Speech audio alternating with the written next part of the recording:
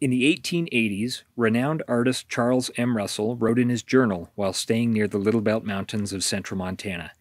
He noted that the area swarmed with mountain sheep and other wildlife. By the end of Russell's life, however, bighorn sheep had been largely extirpated from the Little Belts and many other mountain ranges. But thanks to a recent collaborative restoration effort, Charlie Russell's account of bighorn sheep in the Little Belt Mountains won't be the last. We captured 45 ewes and 5 young rams out of the south side of the Missouri River in the Missouri River breaks.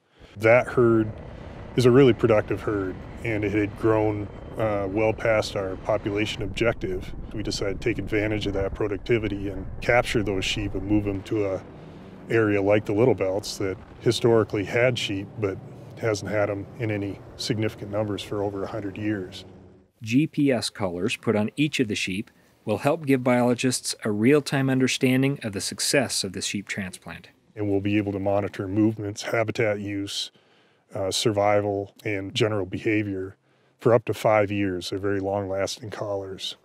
One of the neat things about the location that we released these sheep, which is generally near the South Fork of the Judith River on the east side of the Little Belts, is that we have historic records, actually prehistoric records of sheep presence in the form of petroglyphs right, within a mile of where we released the sheep.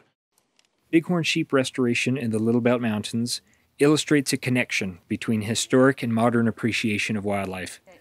But it also represents a continued partnership between landowners, sportsmen, and resource managers to keep native species thriving on Montana's landscapes. We really appreciate all the partners that came together to help us put this project together. I'm Morgan Jacobson, out among Montana's fish, wildlife, and parks.